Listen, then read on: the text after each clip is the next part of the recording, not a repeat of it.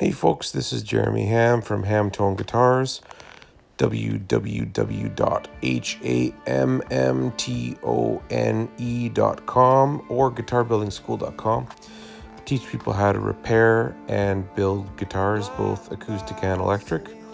Here you can see a broken J45 headstock. The poor thing came in and it was in bad shape. It had been repaired multiple times.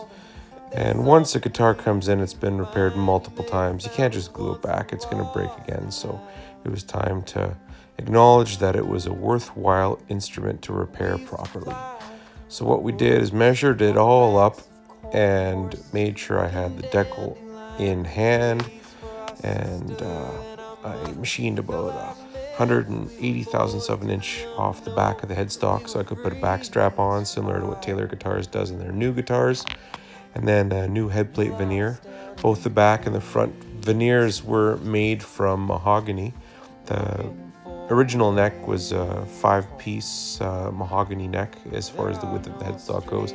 So I made a new headstock plate that was also made of 5 pieces of mahogany. However, the dimensions were a little bit different. That way it would sort of be staggered with how it would overlap. You can see there's a serial number and the Made in the USA label on the back there. Recorded that so I could replicate that when I would put it all back together.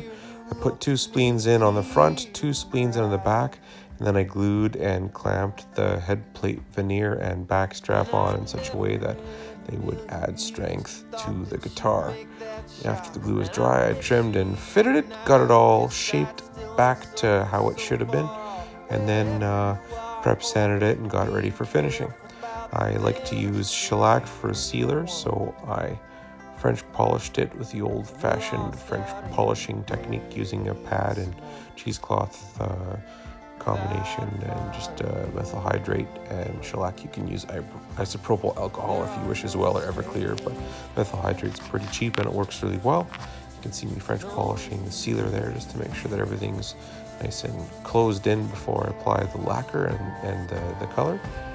And after the guitar was all sealed up, I got the HVLP spray gun and I sprayed some tint. Actually, you know what? Before that, I put the serial numbers and the Made in the USA stamps in the back. And after that was done, then I applied the color. You can see that's where I marked out where the serial number should go. So here's the lacquer. It's all tinted and a little bit darker than the original color, but it's set up in such a way that it covers the wound, so it's not really noticeable. If you shine some light on it, really bright light, you can see, but other than that, it's pretty invisible. There's the decal being applied, and after the decal was applied, I put some clear coat on top to seal it all in, and then buffed it out. The results were fantastic. The guitar is strong. It should not break anywhere near that area. If it's gonna break, it'll break somewhere else. And everything fit just beautifully.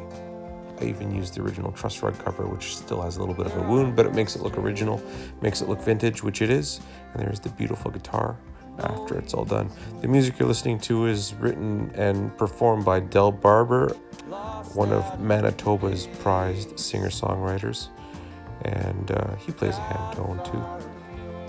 And if you need a guitar fixed, or you want to learn how to build or repair, hammtone.com or guitarbuildingschool.com. My name is Jeremy Hamm. Thanks for checking out this video. And if you want to look at any other videos on my page, you are welcome to do so. Shoot me a message if you have any questions or if you'd like a guitar. Thanks, and have yourself a great day.